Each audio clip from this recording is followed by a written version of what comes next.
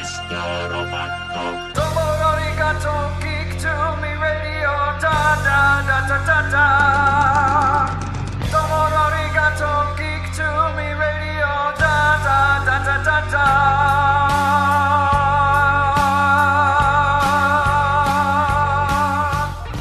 Welcome, geeks and nerds, girls and boys, to a brand new edition of Geek to Me Radio, episode 201. Today we are joined by actor June Carryl talking about her work as Dr. Louise Hastings in Hulu's Marvel's Helstrom series. We'll also talk to New York Times best-selling author Craig Alanson all about his new book and his series. All that and more, stand by. We're talking TV, comics and movies, and video games. And if you don't know Star Trek from Star Wars, we'll try to explain. There are 12 doctors for Hogwarts houses, one ring rules them all. To be the greatest Pokemon master, you must catch them all. You must catch them all. Try to catch them all. Gotta catch them all. Gotta catch them all. And for those of you tuning in for the first time, welcome to Geek to Me Radio. This is the 201st episode, so you're going to have a lot of catching up to do if you're brand new. For those of you who have been around for the long haul, we appreciate your listening. Make sure you're following us on Twitter and Instagram at Geek to Me Radio. Check out the Facebook page, facebook.com/Geek to Me Radio, where you can keep up with all the other stuff we're doing. So these next couple of shows are a little bit backdated. These were interviews that I had done back in mid-December, and just with the holidays and the hustle and bustle and everything going on, I am just now airing them. So my apologies to my guests for not getting these out sooner, but it's just one of those things. Sometimes we struggle. We get stuff done, though. We've got a lot of great shows coming is what that means, and we're going to kick it off right now with our first guest. Right now we're talking to actor June Carryl all about Marvel's Helstrom on Hulu, in addition to her many other acting credits she has under her belt. June, how are you? I am doing really well, thank you. Doing really well. You doing okay? I'm doing well. Thanks for asking. It's 2020, so you never know, though. It's a weird year. Yeah.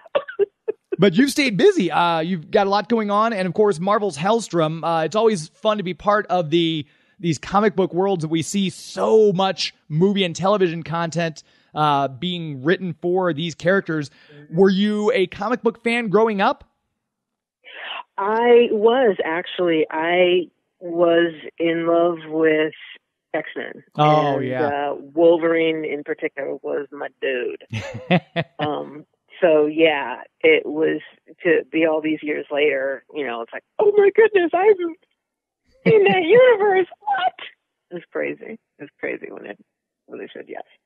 And a lot of these great content, the streaming services like Hulu and other streaming services are providing.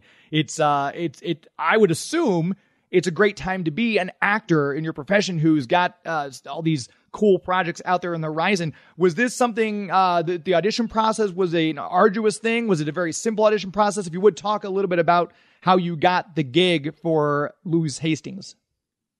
Sure. It was actually a relatively simple, if mysterious, audition process.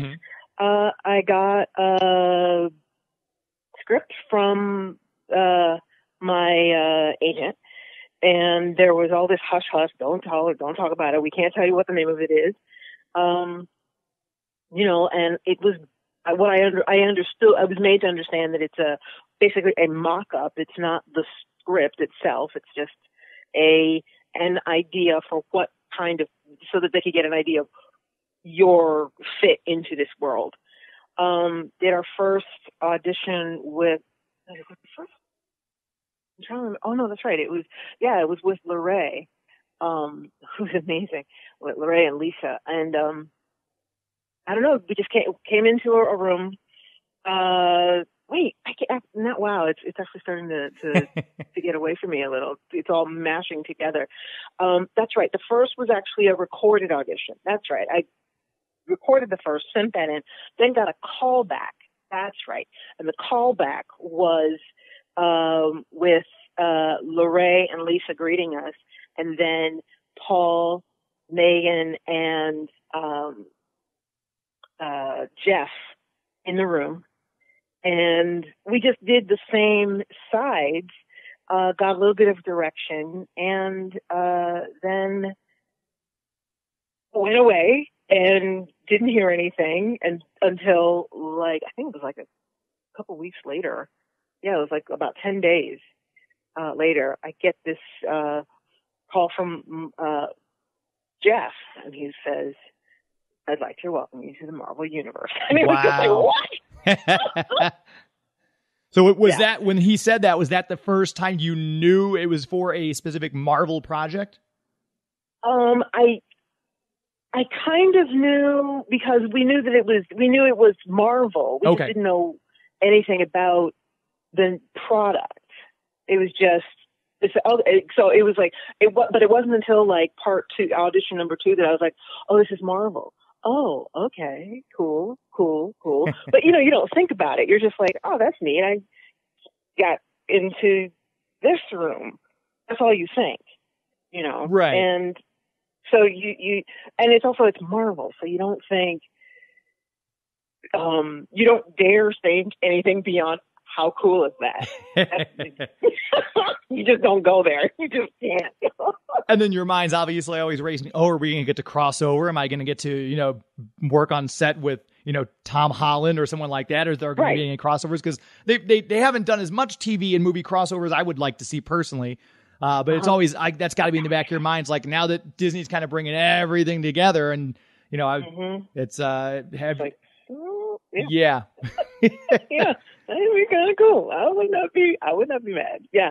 And now you're playing. Then your mind starts to race. Exactly right. And you're playing a psychiatrist. So yes. When you're playing this kind of a character, was there a backstory? Was there a showrunner's Bible they gave you to kind of, or did you do research on your own? Is it just research on psychology itself? Kind of talk a little bit about how you got into the mindset for Dr. Louise Hastings. Sure. First, I ran down what little I could about her in the Marvel Universe, because there is a Dr. Louise in Hastings, not directly in the Helstrom world, but in a sort of parallel world. And I got as much as I could from that.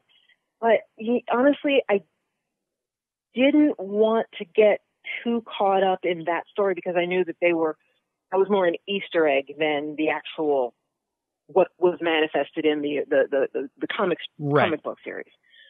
So once I had sort of where she had come from, what her origin story was, I then went and studied everything I could about Catholicism, because her background is actually in religion.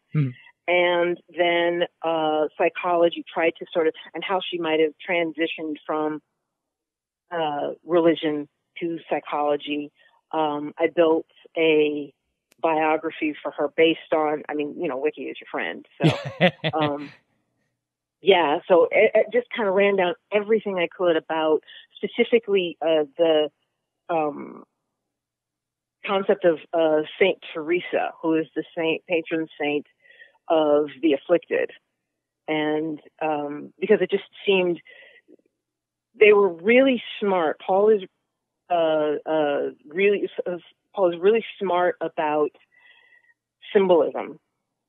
And so, that my character would be drawn to parapsychology. Just, I don't know, there was just something so smart about it that I just got fascinated with it and just ran with that. And then after that, you just build on what's in the script in front of you. And with one like this, you've got, several episodes to play out the character over. It sounds like you do like a good deal of research. You really kind of delve into the character, the psyche. When you're doing, because we've seen you in some other fantastic shows like Dead to Me, which is a brilliant show. Yeah. You were in Lethal Weapon, which I was so sorry to see that show got canceled. So when you're doing these other shows where it's kind of like in Lethal Weapon, if I'm not mistaken, you were a judge in one of those episodes. Do you do any kind of a deep dive as far as the law profession or anything like that? Or is it pretty much with when you're doing a single episode guest appearance, is it just kind of taking on the page and some director's notes? A little closer to that.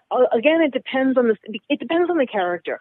When you do enough judges or lawyers, you kind of have a store of information, and then it's just, okay, are there any precedents that I need to know about? Is there anything to this character's mindset with regard to blah, blah, blah. But, I kind of have developed, and plus I studied political science and a little bit of law in college. Yeah. So, I had a good deal of that in my back pocket. I think when it comes to playing psychiatrists and psychologists, I want to get into their specialty. Okay. So I will do some deep dives into, child psychology or, various pathologies, just so that I know, just to have it for myself, because it actually does add dimension to the character. Nobody's ever going to know, oh, she knows what the DSMV is, but nobody knows, nobody cares. But I know that I know, and I think it lends my work a little more specificity, which makes me feel really good. Yeah, that makes sense. And talking about, you mentioned your degree in political science, you were going for that, and I don't know if I'd call it a 180, but I find it funny because honestly, I can relate to this because one of my degrees is political science, and I ended up doing nothing with it. I'm now in radio, so it's kind of funny. And there's so many other political science, like some of the people I keep up with, alumni from my college, are like, yeah, dude, no, I'm doing finance right now. So it's just kind of funny that it seems like political science is one that people quickly like, nah, it's nice to have, but not really. So what was the mindset that you decided to change and go the complete other direction with English Lit, if I'm not mistaken? Right. Well, part of it was I was sitting in graduation, and I was sitting across from my teammate, Alex Lee, and I looked at him, and he looked at me, and we both had the same sort of large eyes. Got it out later, and we're like, who were all those other people? Neither of us knew who anybody else was in the department. So I had the little bug in the back of my brain, okay, June, you're not getting apprenticeships, you're not applying for legal this, that, and the other. You're just not doing it. Then the last round of LSAT came along, and I was like, nope, I'm sleeping through them. That's the worst test in the world, too, is the LSAT. I took it twice. I'm like, nope, I don't want to do this anymore. No. See, but you did better than me, because I didn't even go. Oh, well. You saved yourself a headache. No, I'm not going. Yeah. And I just realized that enough of my classmates were coming back from law school, their first year in law school, miserable, that I was like, look, oh no. And there was one other thing. I took a product liability course in my senior year, and I got a AAA plus on my mock legal brief. I wrote the legal brief based on an episode of LA Law about, I hope it's okay to say this, product liability with regard to faulty bull semen that reproduced bad cows. Okay, then I got an A+ on that. Wow. Told me two things. I am really good at making what I will of the truth, i.e. I'm a good liar, and I don't want to lie for a living, not if it's going to hurt people. And so, I was casting about, looking for answers, and I knew one thing that I'd always wanted to do was just speak. And so I started taking English Lit classes, and I figured English literature was a way to invest myself in stories where people didn't get hurt.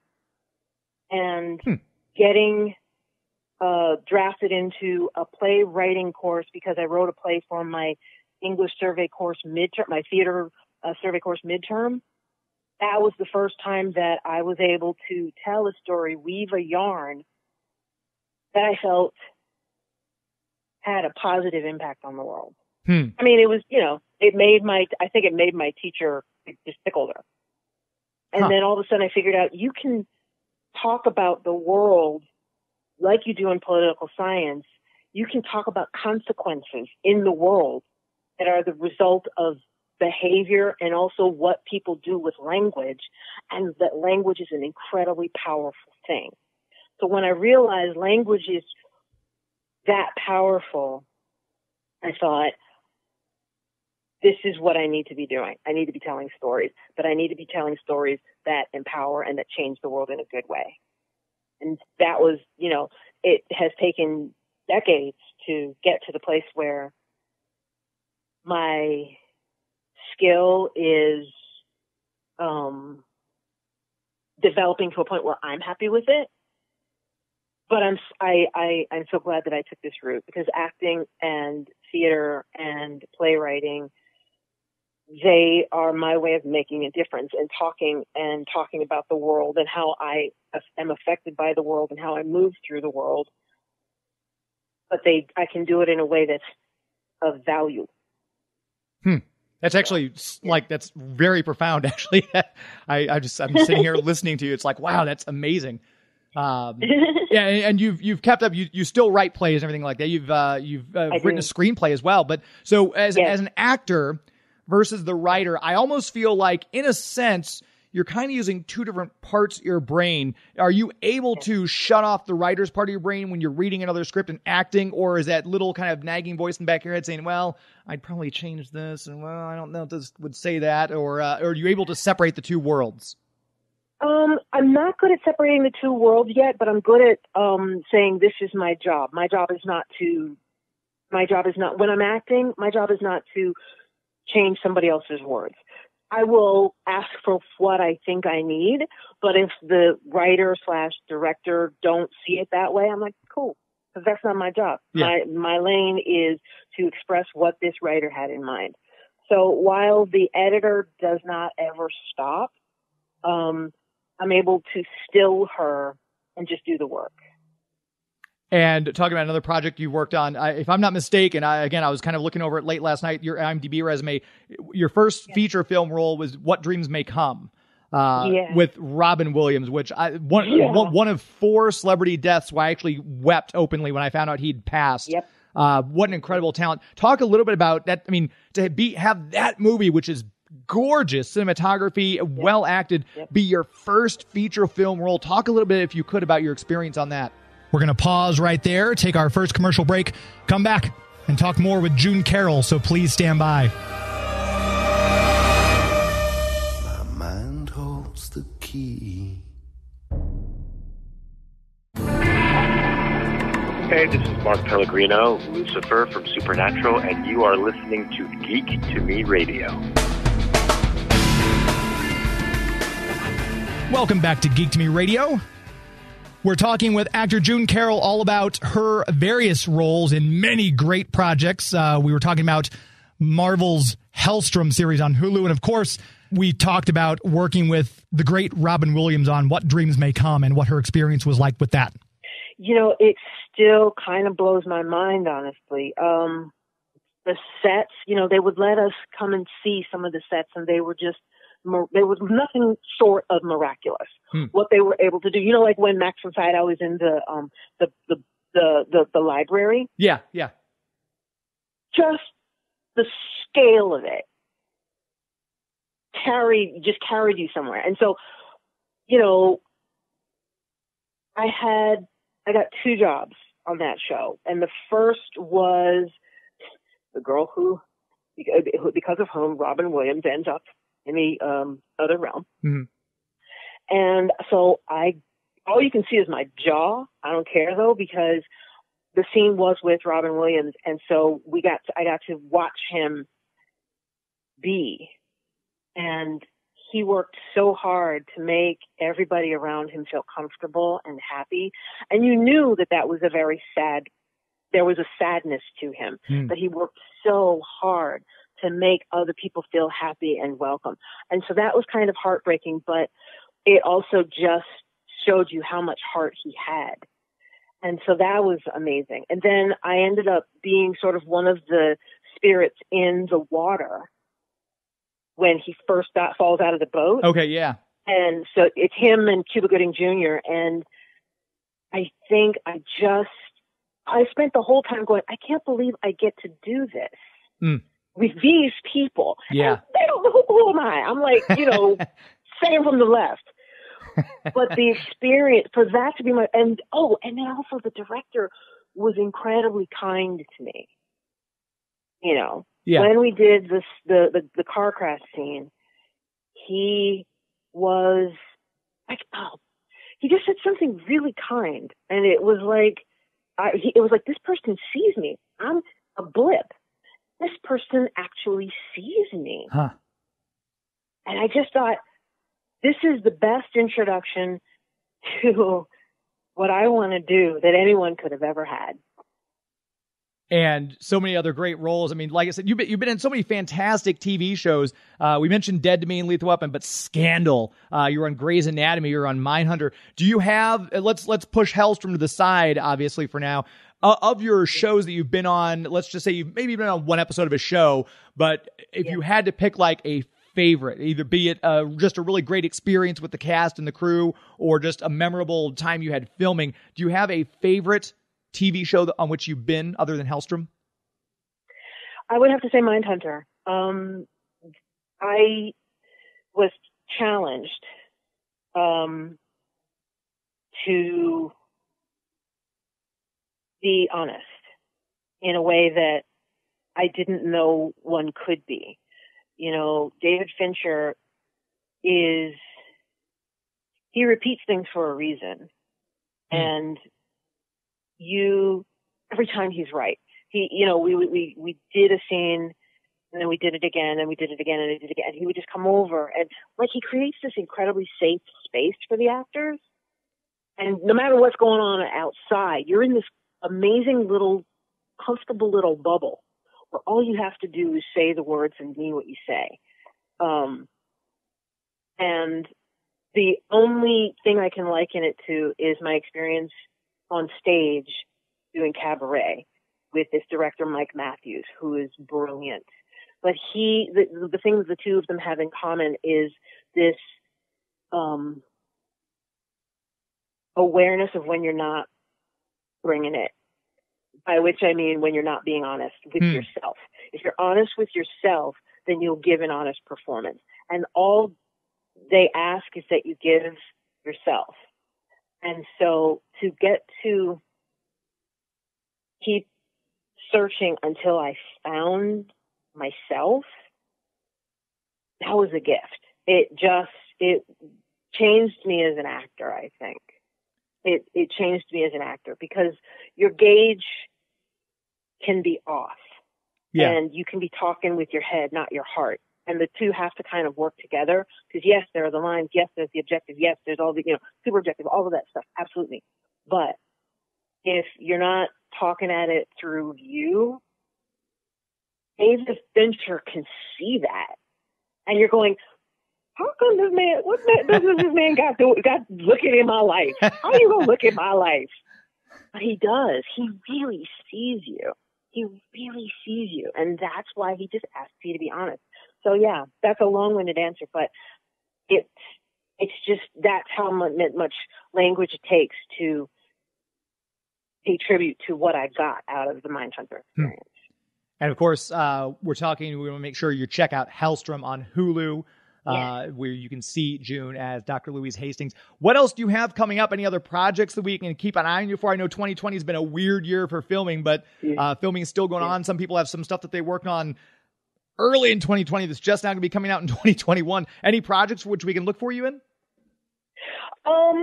It's actually a theater project. I mean, I wrote a play about what's happened in Zimbabwe in 2017, and I was just connected with an incredible director in Zimbabwe, and we are deciding, we're in the early stages of producing this in Zimbabwe. There's also a feature that I'm co-directing, written by McCall Sinnott, which is going to, I think we're talking February, March.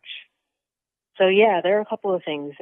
Born That Way is a film that will come out. It'll be released probably in 2022, but that's what I'm directing. And The Good Minister from Harare. We're gonna do an online part of it. So look for that too. Very cool. And people want to keep up with you and keep up on those projects. Where is the best place for people to look for you? Social media, Twitter, Instagram, a website? Instagram. I'm always yelling on Instagram. Okay. Is it just your name on Instagram, or is it the June Carryl or anything like that? It's June Carryl. It's June Carryl. And yeah, I post projects that I'm involved with there. And I yell a lot. That's what social media is supposed to be, cathartic. I think in 2020, you should be allowed to yell as much as you want. That's my opinion. There we go. Well, this has been a lot of fun talking to you. Just an amazing talent. You've got so many great projects of which you should be proud. So we'll watch Helstrom on Hulu. We'll keep up. We'll watch for the rest of your projects coming out. And Happy New Year. Happy holidays. Good luck to you in 2021. June Carryl, thanks so much. Yeah, man. Same to you. Thank you. Anytime. We're going to pause right there, take our next commercial break. We'll come back talking with New York Times best-selling author Craig Alanson, so stand by.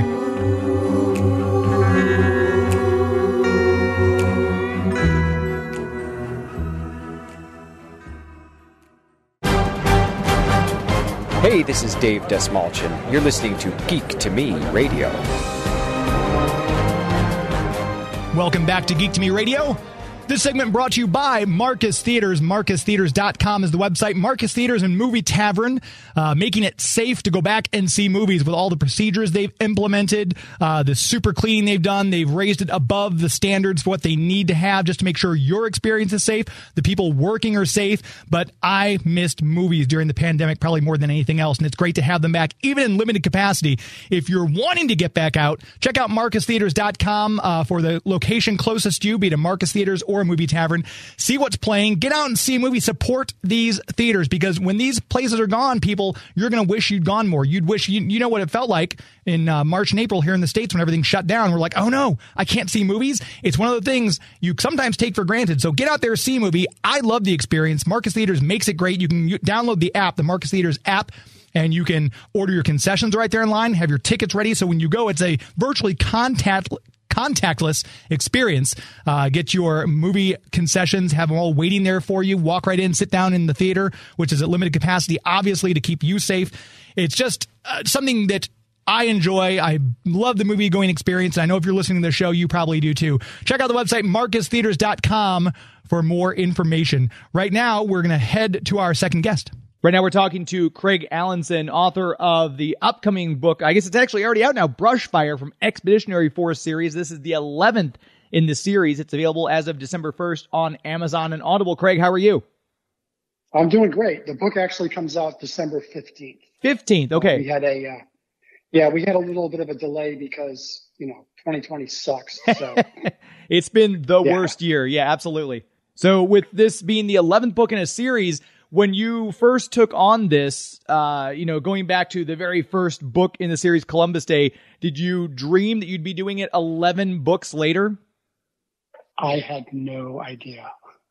I mean, I wrote Columbus Day way back in 2010, 2011, and then wrote a couple other books and could not get them published. So in the fall of 2015, my wife said, why don't you try self-publishing?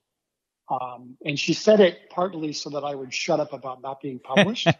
And I published Columbus Day in January of 2016, self-published it on Amazon.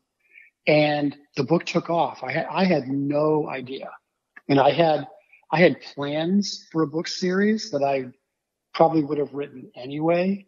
But I mean, the success it's had is just astonished me. I just can't believe it. Yeah. And it seems like there's always a market for that sci-fi type stuff, like the stuff that goes on in Expeditionary Force is something that's people always, it sets the imagination off. So when you're going through this, are you ever, obviously all writers suffer from writer block occasionally, but has there ever been a time when you're just kind of you get stuck and you have trouble finding out where the story's going to go next? No. So I was a big fan of the TV show Lost. Yeah. Okay. It became obvious they had no clue where the story was going, right? This is true. Yeah. Okay. Yeah. So I did not do that. When I started writing Columbus Day, I said, where did these characters come from? Where's the story going? So I mapped out a story arc for the entire series, book by book. And I have held to that. So within each book, I know what's going to happen to move the plot along and get it to the final book which will be published around Christmas of 2022. So about 2 years from now. I have a kind of a background in finance and software design. I wrote code for financial systems. Okay. And I was talking to my fellow sci-fi author, B.V. Larson, a couple weeks ago, and his background's also, writing code. And I said, I approach each book in a series like a module in a piece of software where the previous book plot is your input. And then things happen. At the end of it, the plot has moved along to advance the overall story. And that's the way I think about it. But no, I don't have writer's block because I had all this stuff planned out years ago. I'm writing an outline. All the way to the very last, like what's going to happen in the last book. So that means you do have an end where this is going to be the end of the Expeditionary Force book series. So you've got it all flushed out. You know exactly what's going to happen. As the writing process goes, like I said, my God, you're 11 books in. Nothing has ever popped up to kind of change your path a little bit, or, well, we can kind of do more here, and then maybe we'll go a few more books. It's been just perfectly plotted out, and you kind of knew where this was going from the beginning with no change. I've had detours along the way, but the detours always come back to the same direction. Okay. The overall story hasn't changed. And I've written the last 2 chapters of the last book. Oh, wow. I wrote those a couple of years ago. Now, I imagine I'm going to tweak things a little bit just to change my writing style, but I know exactly where the story's going, and I've been revealing things all along. There was a huge reveal at the end of book 9 that ended on 4 massive cliffhangers that revealed basically where one of my main characters came from and how the war got started and, why there are all these blasted extinct planets in the galaxy, all that. Yeah, so I did a big reveal there. And with this being audio form also, we mentioned it's available on Audible. Podium Auto is the one who released this in audio format. When you're writing a book, obviously when you started out, you probably didn't think, oh, this will be read by, R.C. Bray at some point. Does it change your writing style at all, knowing that this is going to be narrated in Audible book as opposed to I'm strictly writing this for the written page, or is there really no difference? No, I definitely write for audio. Okay. So my writing style, to steal a phrase from John Scalzi, it is heavy on dialogue, light on description. I rarely go into describing things hard, let the reader or the listener figure it out in their mind. But I'm heavy on dialogue to move the plot along. I was blown away when Podium offered R.C. Bray to narrate the first book. I'm like, oh my God, this is the guy who narrated The Martian. He's going to narrate my book. My life is complete. I mean, I could not believe it. And by the way, Podium Audio, my audio partner, I noticed this morning on Audible, in the U.S. rankings, they have number 11, 12, and 13 books overall. Really? Wow. That's impressive. Yes. From Podium. And we're hoping that next Tuesday, my book Brushfire will debut somewhere around there. That would be nice. Very cool. But yeah, I definitely write for audio. It actually makes your writing move faster, and makes the story move because, like, there are other authors I know who use so many dialogue tags. So when you're reading a book, it'll say blah, blah, blah, Joe said, blah, blah, blah, Skippy said, blah, blah, blah, Margaret said. Your eye skips over the word said there because you just get to the next line. But in audio, R.C. Bray's reading it out. Blah, blah, blah, said. It's audio poison. So I avoid those dialogue tags, right? Or I put them in the middle of the sentence, and it makes it for cleaner writing. And now I hear R.C. Bray's voice in my head, that bastard, while I'm writing the books. Yeah. Yeah. And I will coordinate with Bob on, hey, Bob, I'm thinking of creating a new character. Do you want to do this voice? Do you have an idea for this voice? Bob hates to do French voices for some reason. Interesting. Yeah. So I don't have any, I killed off my one main French character kind of for that reason. But like, for example, in one book, I had a young character, I wanted him to burp the happy birthday song. And I pinged Bob and I'm like, hey, Bob, first, can you still do this? Because I used to do it when I was a kid, right? Can you still do this? And do you want to? And his reply was, dude, please. He definitely can do it and want to do it. It was hilarious. So I see. I would not have thought about writing for an audio medium. That's interesting. I mean, I'm not a writer, but I think that's very interesting. That I don't know if that's where writing's going, or you just kind of feel like your style lends itself more to an audio type of format. My style definitely lends itself to audio, but I've seen a lot of comments like on author Twitter that people are moving towards writing for audio. It's a huge market. So that begs the question then, obviously, if the Expeditionary Force series were to be optioned as a movie series, like a Netflix or a Hulu special or anything like that, I guess, would you have people in mind who you'd want to play main roles and things like that? Or have you not allowed your mind to go there just yet? I've not allowed my mind to go there. And fans have asked, saying, who would play Joe Bishop? Who would play Margaret Adams, et cetera? Or, what do the Ruhar look like? They're kind of these rodent-like aliens I have. Or what do the Kristang look like? They're kind of a lizard-like. And I bet my answer is the Kristang look like whatever the art director of the TV show thinks they should look like. Good answer. That's a good answer. I don't want to say one thing. It turns out. So the series has been optioned by Podium Audio, and we're looking for a production partner. Very cool. Yes. And 2020 Although being right what now it is, with COVID, everything is shut down. Exactly. So people aren't even having meetings. So if you had to, out of the, like I said, the 11th book, Brushfire, is about to come out on December the 15th on Amazon and Audible. If you had to pick your favorite book of the series, would it be Columbus Day just because that's the one that launched the series? Do you have a special affinity for 0 Hour or Armageddon or any one of the other books in the series more than another? And before we get that answer, we're going to take our next commercial break. So please stand by on Geek to Me Radio.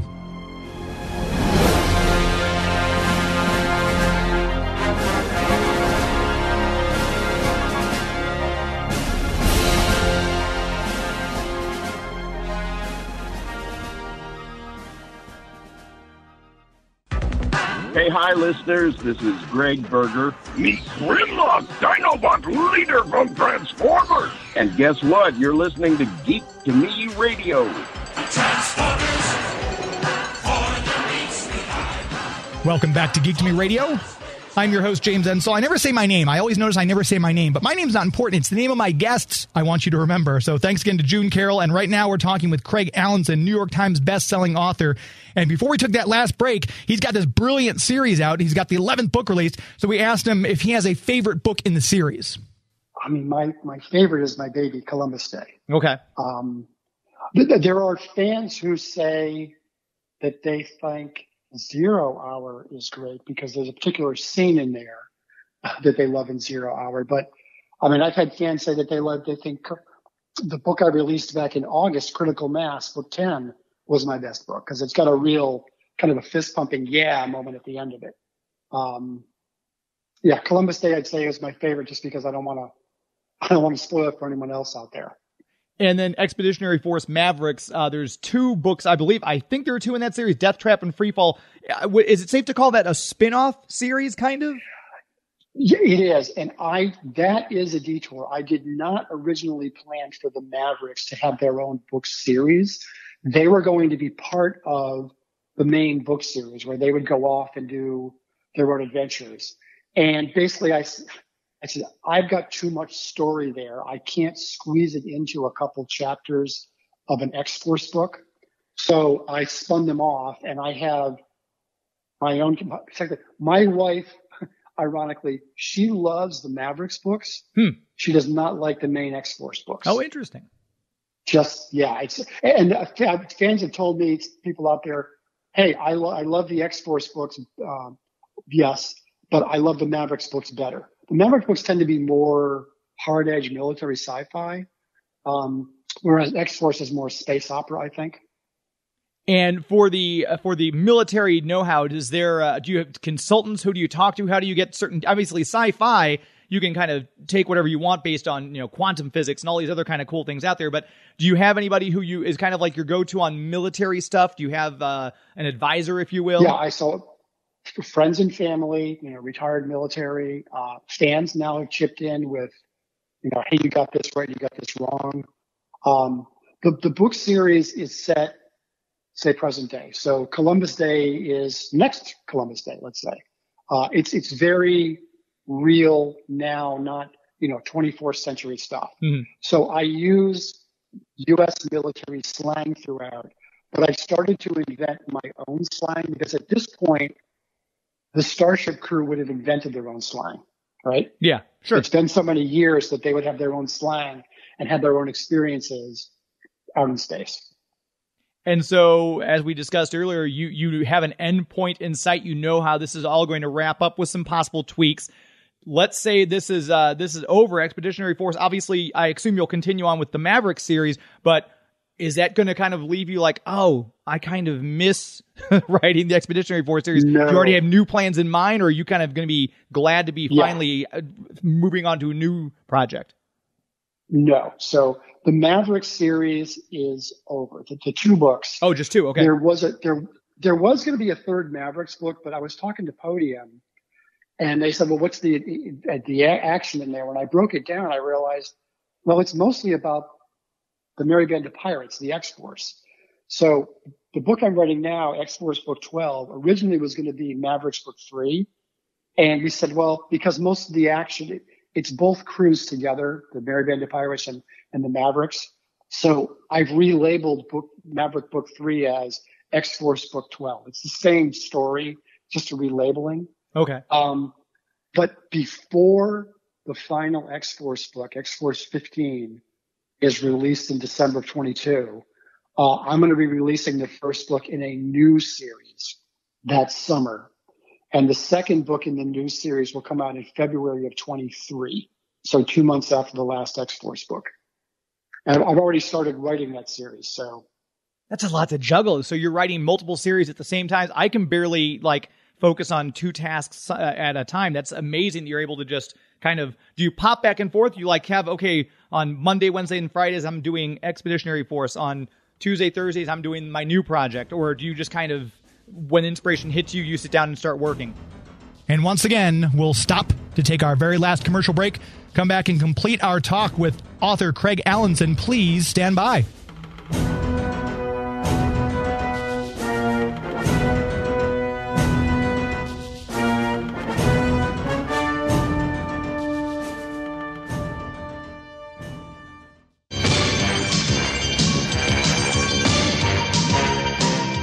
Attention maggots, this is Sergeant Slaughter from WWE and G.I. Joe, the real American hero, and you're listening to Geek to Me. Don't touch that dial, and that's an order.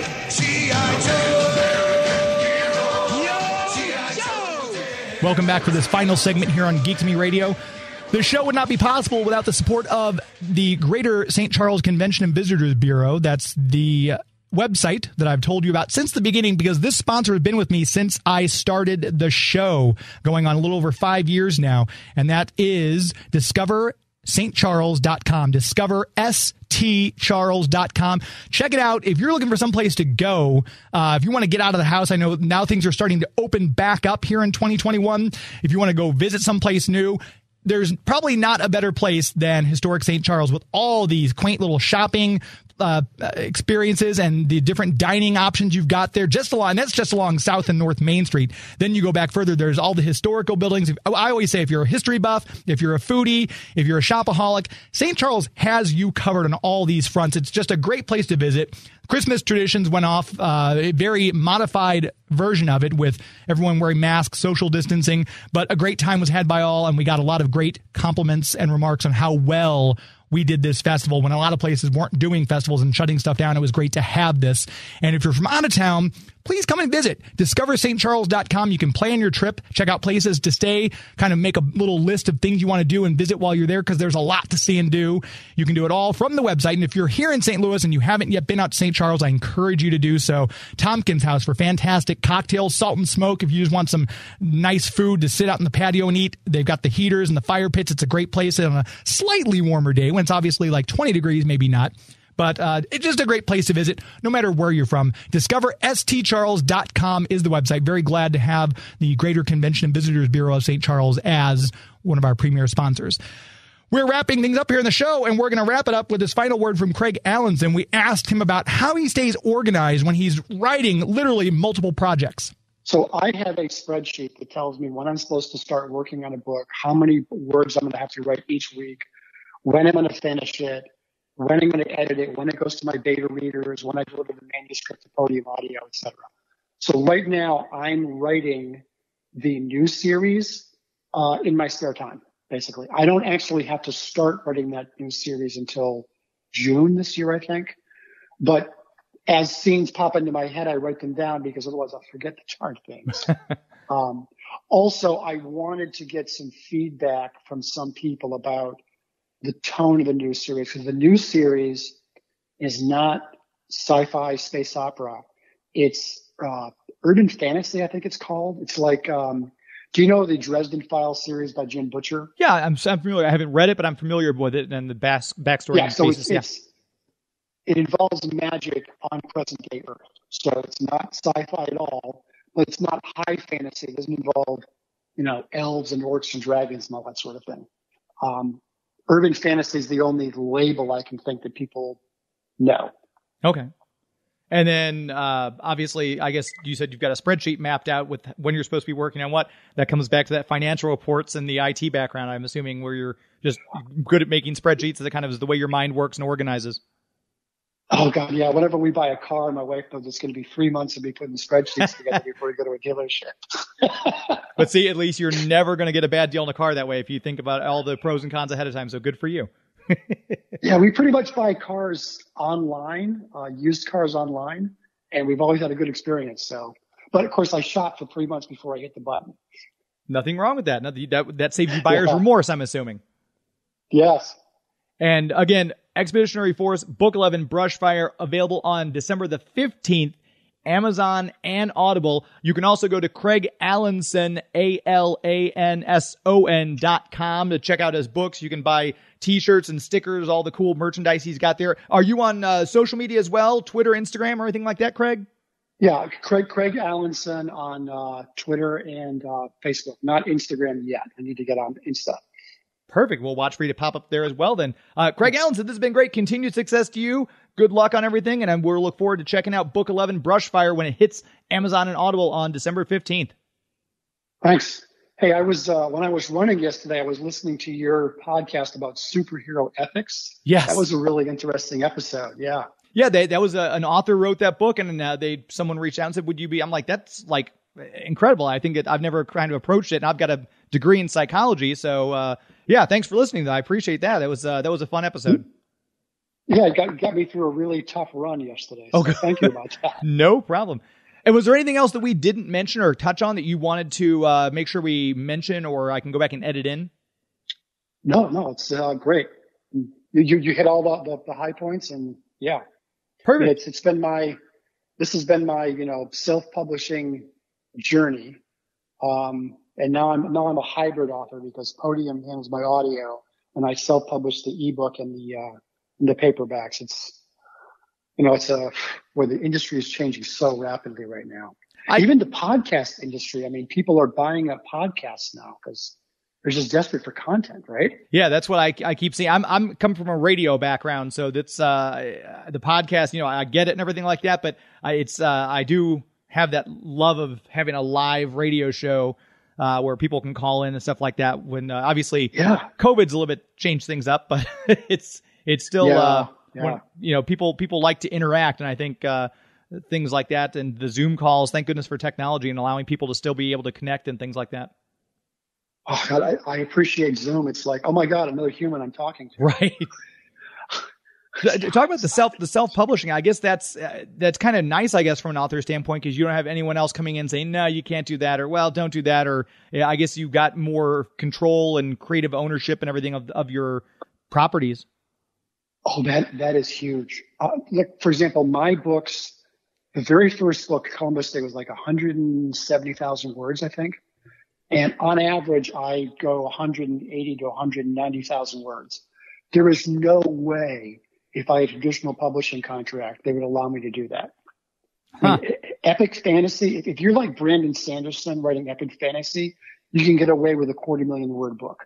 But if you're writing sci-fi, space opera, 110,000 words is really pushing the limit on there, because traditional publishers are mostly focused on the print book, and they want to keep down the price of that print book, right? So they want not to have too many pages in there.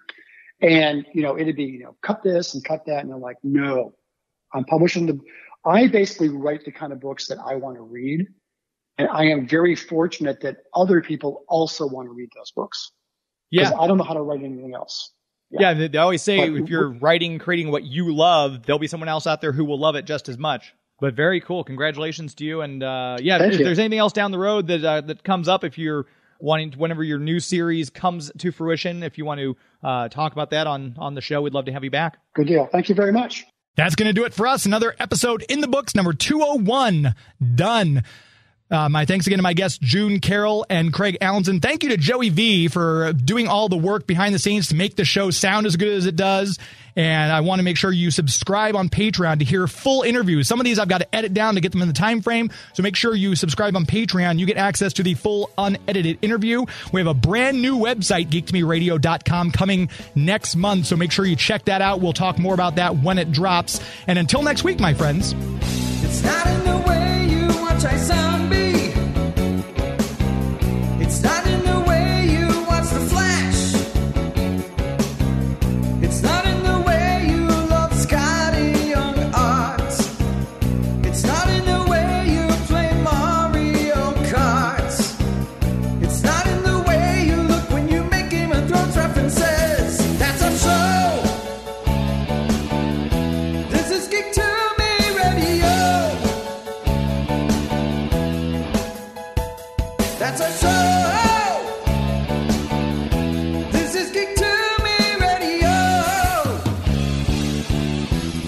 Thank you, 2021. Good night. Hi, this is James Enstall, host of Geek to Me Radio, and in honor of my favorite Themyscirian, I've decided to become an Amazon warrior. Hera, give me strength. The next time you want to buy something from Amazon, go to geektomeradio.com first and click on our Amazon affiliate link. Simply shop like you normally would, and when you check out, a small percentage will go towards supporting the show. So remember, the next time you want to search Amazon for the latest Wonder Woman graphic novel or parts for your invisible jet, click through from geektomeradio.com first. The world was in peril. Would you have me stand by and do nothing?